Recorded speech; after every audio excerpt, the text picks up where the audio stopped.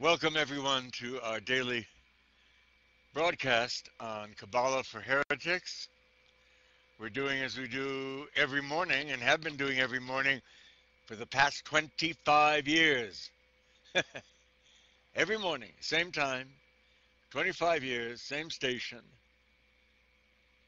going through the Zohar, volume by volume, cover to cover, page by page, sentence by sentence, and in doing that, over these past 20 plus years, we have completed in this thorough, deep way volumes 1, 2, and 3, and are now getting very close to finishing volume 4.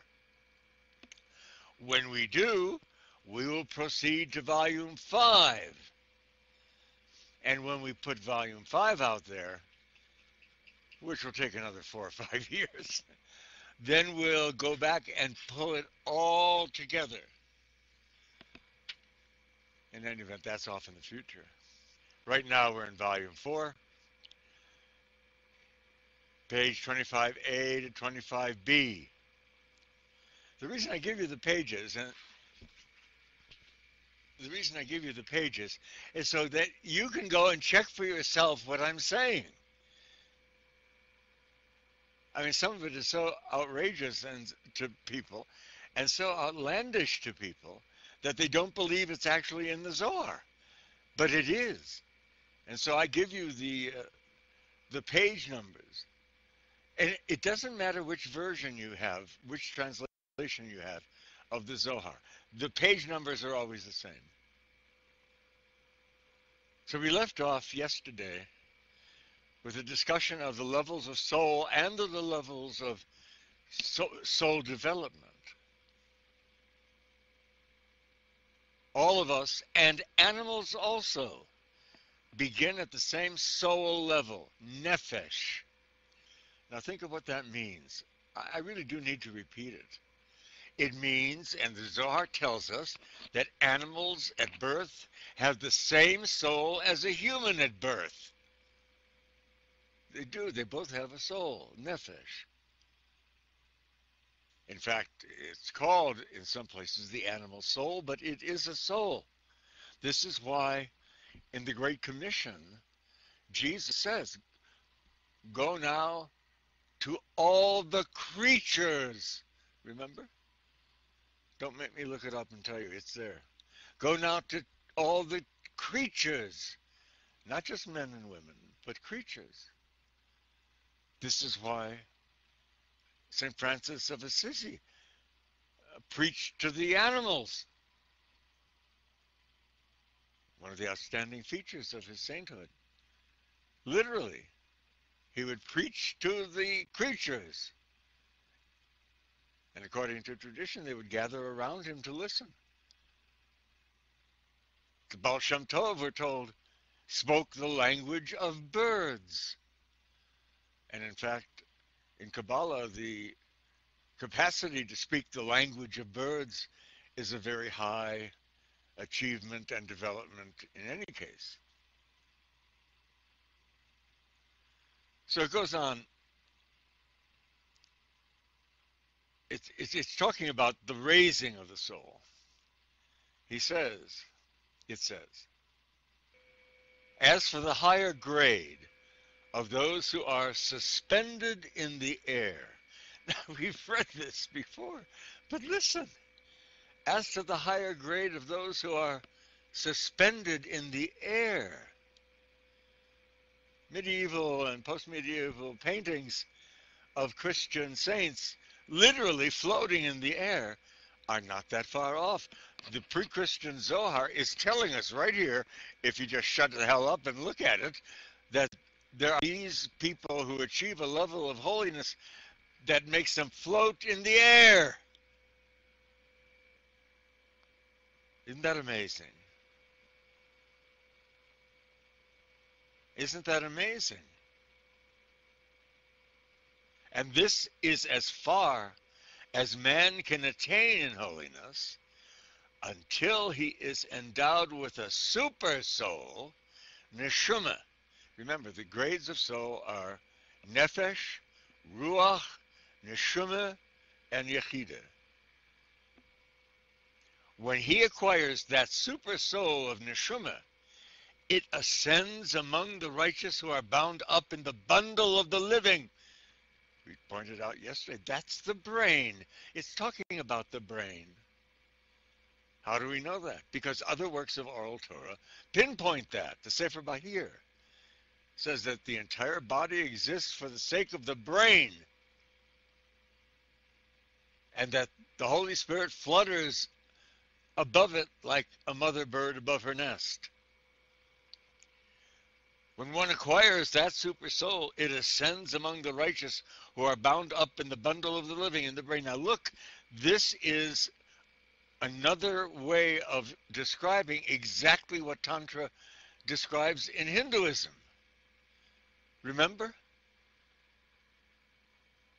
In fact, the paradigm is virtually identical. In Tantric Hinduism, it all starts with the crown chakra.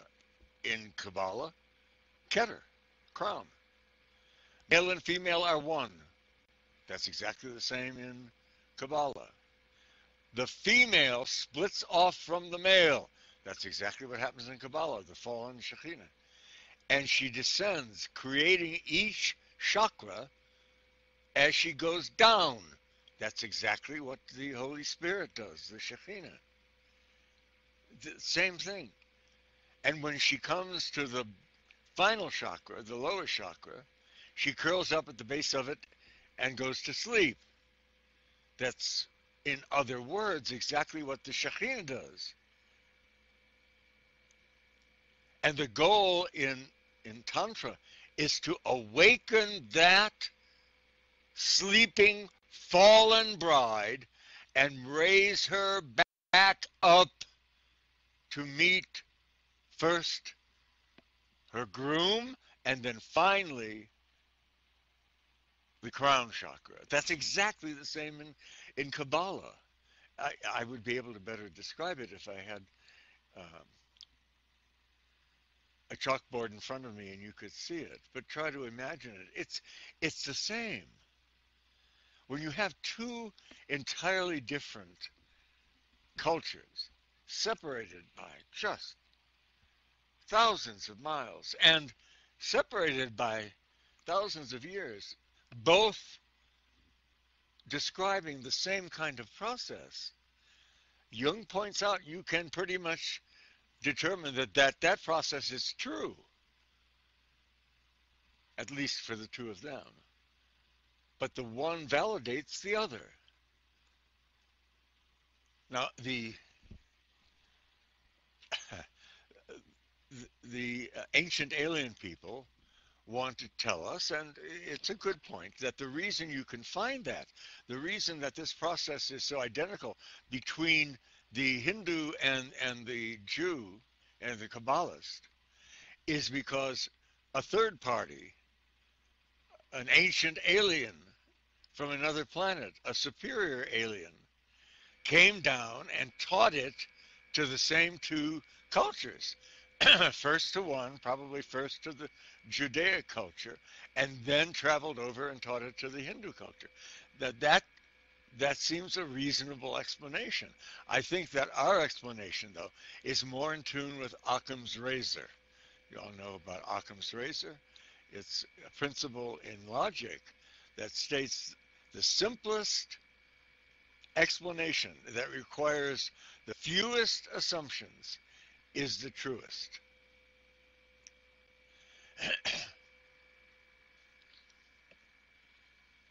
Now, yes, you have to make assumptions about what we're teaching is the Zohar paradigm, but they're far fewer and far more extreme than the assumptions you have to make about the ancient alien causation.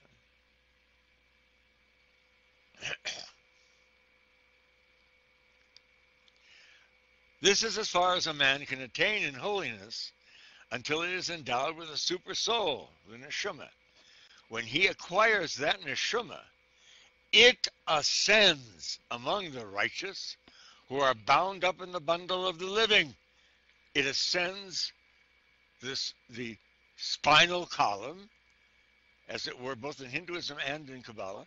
It ascends until it reaches the place from which it has fallen, the crown chakra, the brain, the bundle of the living. And there it sees the delight of the king and regales itself with the supernal splendor. It has the aha experience of enlightenment. Those who have experienced the merging of the fallen Shekhinah, of the feminine principle back with the male principle in the crown chakra, almost don't survive it. It is in a certain way actually mind-blowing. And we saw after the heyday of the Beat generation, so many casualties of that. It was pretty much, along with Zen, the predominant spiritual practice back then, especially among those who were taking acid, because acid really facilitated that process of reuniting the crown chakra, and bang! Well, that bang shattered the mind in many cases. I had a friend that did.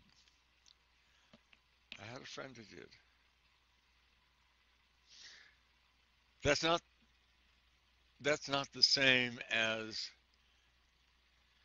the other path of enlightenment, where much the same thing is done, but with a different emphasis here and a different emphasis there, so that the upshoot is samadhi, not a blown mind. When this is done, the spirit issues forth and cuts its way through rocks and mountains until, that is, it rises up the center column. The Sushumna in Hinduism and the center column in Kabbalah. It rises up. That's what this is talking about. Issues forth and cuts its way through rocks and mountains until it ascends among the holy angels. And there it learns many things before returning to its place. That's the problem that I was alluding to. Many back in the 60s and 70s were not able to return to the place that they started from. The mind was so blown by the experience that they did not return. That isn't to say they died. Some did. That isn't to say they died physically, but mentally they were shattered.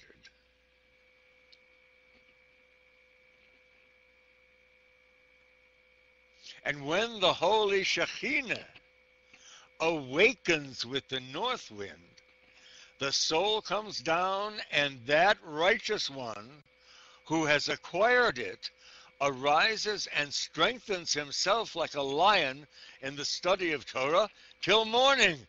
And then he goes with that holy Shekhinah to appear before the king to receive a thread of grace. The union of male and female. That's the uttermost point of all this.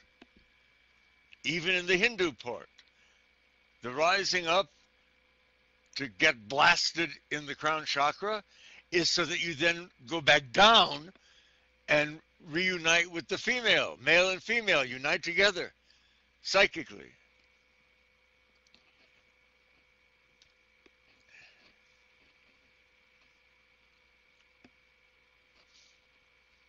Said Rabbi Shimon, are those who possess a super soul, who study the Torah, who worship the Holy King. Woe to the sinners who do not cleave to their master and have no portion in the Torah. For he who has no portion in the Torah has no portion either in the spirit or the super soul, but he cleaves to the side of the evil species, having no portion in the Holy King or in holiness. Again, I have to point out, for all of you in the listening audience, when the Zohar talks about Torah, it is not talking about those scrolls which tell you what you can and cannot, must and must not do. It's talking about Torah as the Zohar, the hidden meanings of the Torah, the oral Torah, the mystical Torah, just as we are doing now.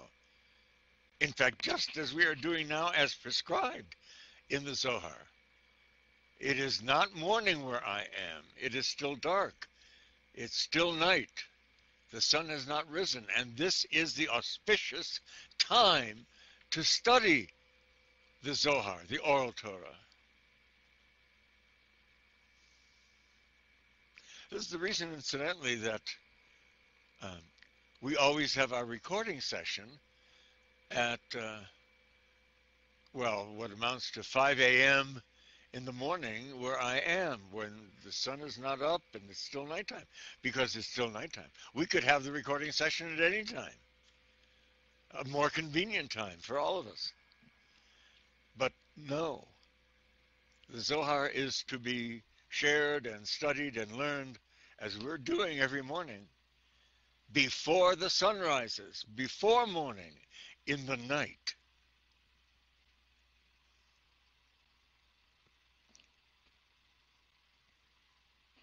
So it said Rabbi Shimon, are those who possess a super soul, who study the Torah, as we're doing now, who worship the Holy King, the Holy King, Atika Kadisha, that's the euphemism for the first Sephirah.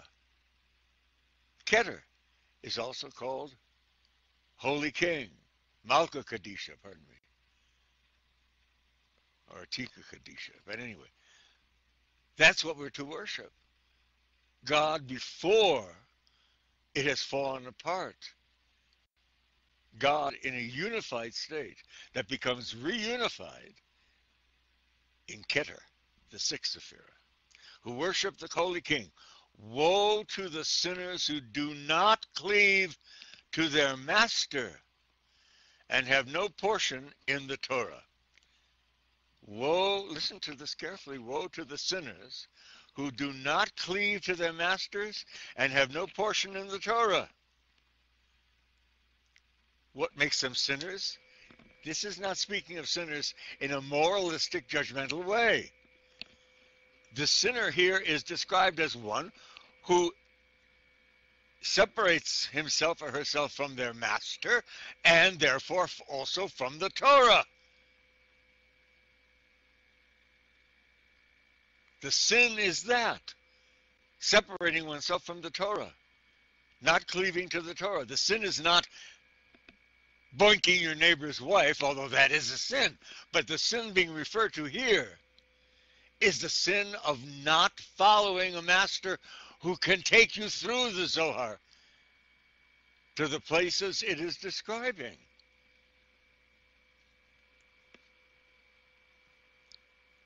I might point out to you that's why repentance in Hebrew, in the Hebrew language, the word for repentance is tshuva, which means turning. Let me explain why. What is being said here in the Zohar is that the sinner is one who turns from God and the master. Therefore, the way to repent is to return toward the master and the Torah. Thus the language used in the discussions of salvation. Woe to the sinners who sin by not cleaving to their master and having no portion in the Torah. For he who has no portion in the Torah has no portion either in the spirit or the supersoul, but he cleaves instead to the left-hand side of God, to the evil species, having no portion in the king or in holiness. Wow.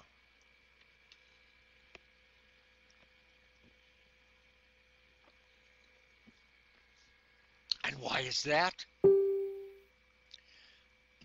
Because by not studying, in quotes, the Torah as being described in the Zohar, one is not reunifying God, because the ultimate purpose of the study of the oral Torah, of the esoteric Torah, of the Torah de Atzilus, is to reunify God.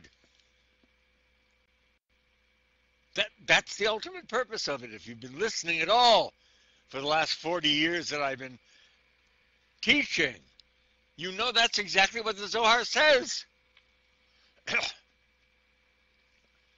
Paul says exactly the same thing about Jesus in his letter to the Ephesians, that he unites Jew and Gentile in his own person and creates out of them a single new man. That is to say, he reunites the two divided sides of God. The side of Jacob, represented by Jacob, and the side represented by Esau.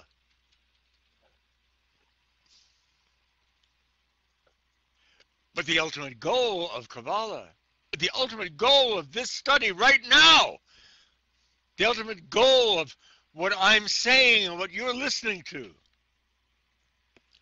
is to reunite that God.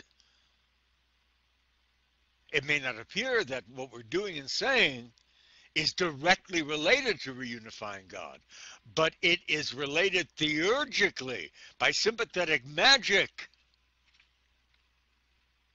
In a sense, what it's doing is it is uniting the irrational with the rational, the subjective with the objective, the literal part of God with the virtual part of God, just by listening to the Zohar. Now, in case you're wondering who the hell gives me the authority to say that, let me tell you something Rabbi Nachman of Breslov said. Rabbi Nachman of Breslov said that the Zohar is so holy and so powerful that you can achieve results from it simply by casting your eye upon the lines of words without even understanding them.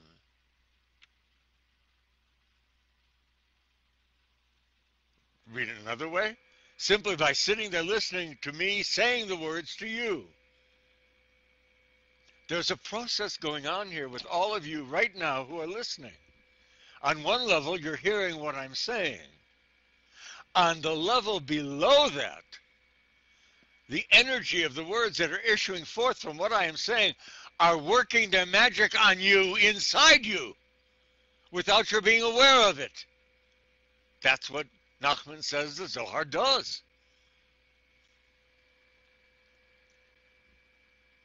Try and see that. Isn't that marvelous? Isn't that wonderful? Shut the hell up and listen. Right now, something is going on in you that you're not aware of, but is taking place nonetheless. And what that is that the holy energy of the holy words that are from the Zohar that are being spoken by this mouth are reaching into you and changing and transforming you in there. By the power of their words, by the power of the energy it contains. That's what study of Torah means. It doesn't mean memorizing it. It doesn't mean taking it literally. It means, in a sense, right now, sitting wherever you are, listening, however you are, allowing these words to enter in and do their magic in you. That magic being the reunification of God. Then you fulfill your purpose in life. Then you fulfill your destiny. Each one of you, I'm talking to each of you individually now.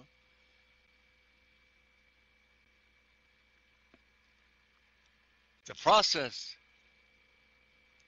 the means whereby God is reunited are those which we are doing exactly right now, right here, with you and me. Hey, I didn't see that. No, of course you didn't see it. That's why I'm pointing it out to you. So you can look on what we are doing here and what is transpiring in a very different way.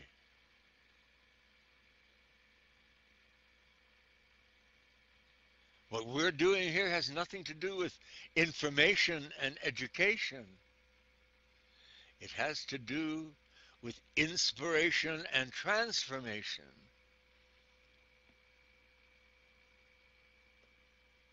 Well, I never heard that before. Of course not. Of course you haven't heard it before. And that always amuses me because the people who say that, many of them say, I'm out of here. Who needs to hear that shit? Why have you come here? Oh, to learn things I don't know. Well, here's something you don't know. I don't believe that. Look at yourselves.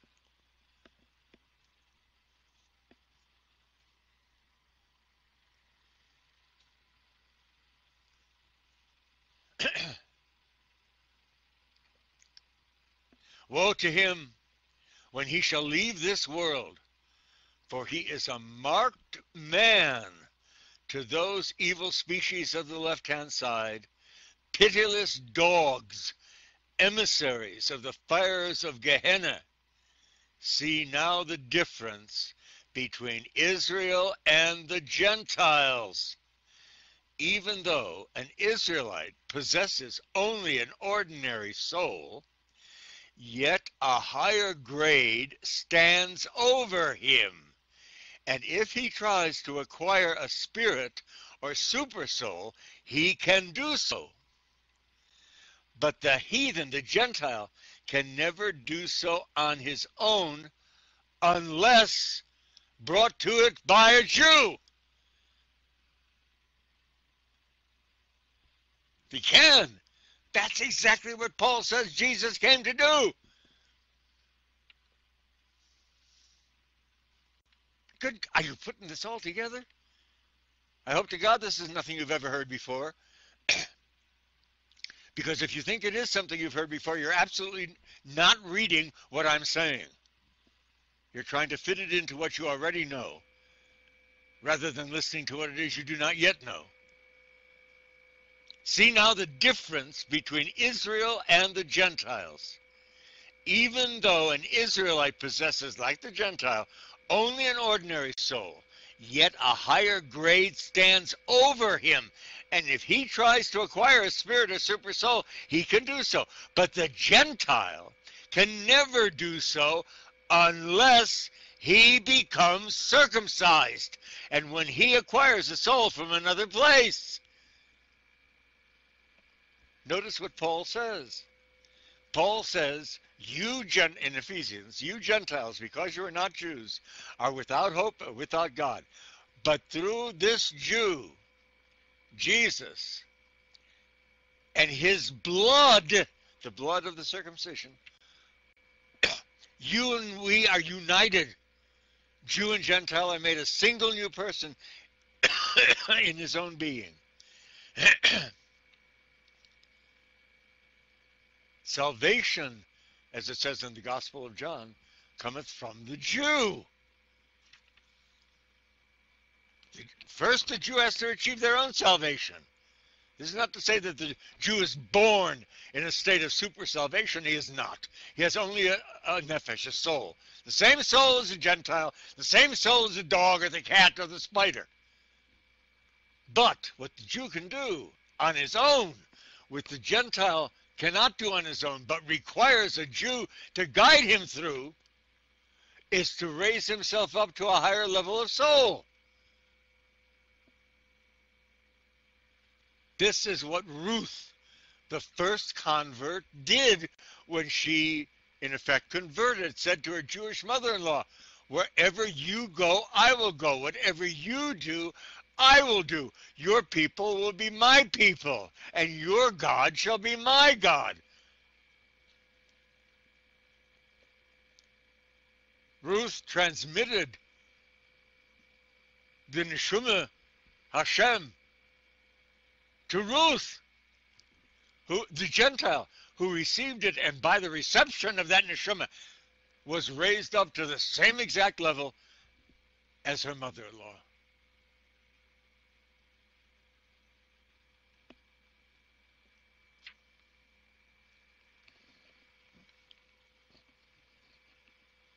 I might point out, right now you are listening to a born Jew a born Jew, a born Kohen, a hereditary high priest, and a Bechor, the firstborn male of my family.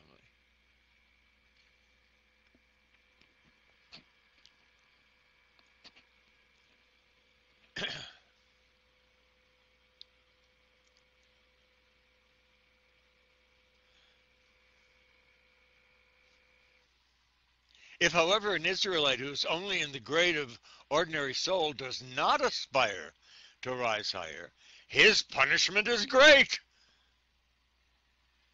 The Jew is not born realized, self-realized, born like anybody else, a stupid asshole, no better, no worse than the Gentile, but with the capacity, because that's what God has given him, to raise himself up and thereby turn and raise up his Gentile brothers and sisters. Salvation comes from the Jew. If, however, an Israelite who is only in the grade of ordinary soul does not aspire to rise higher, his punishment is great. For there are men who cleave to the left-hand side, the evil side, because they are not endowed with more than this ordinary soul. And when this unclean spirit passes by them, it rests upon them, and they cleave to it. Thus, their sin is from the side of that unclean spirit, and their offering is a goat. Remember, I talked about that earlier. Their offering is a goat, a beast which comes from the left-hand side, and so is a fitting atonement. So much to know and learn.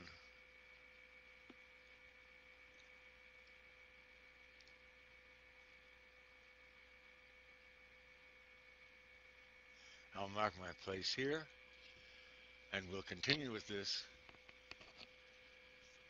tomorrow morning.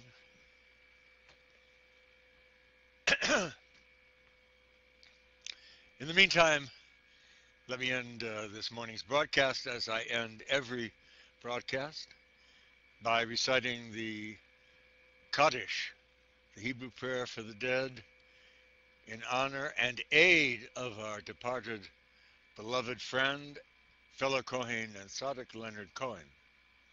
Let me again mention that this recitation of the Kaddish is not just a memorial. It's not just a remembering. It is the very act of theurgy that I am discussing, and the Zohar is discussing here. These words, because they are what they are, reach out and into that place of the great collective unconscious where the soul of the departed is floating and finding its way back up. And in a sense, what these words do is they take their brothers back. I got your back, bro. I got your back, just as you had mine.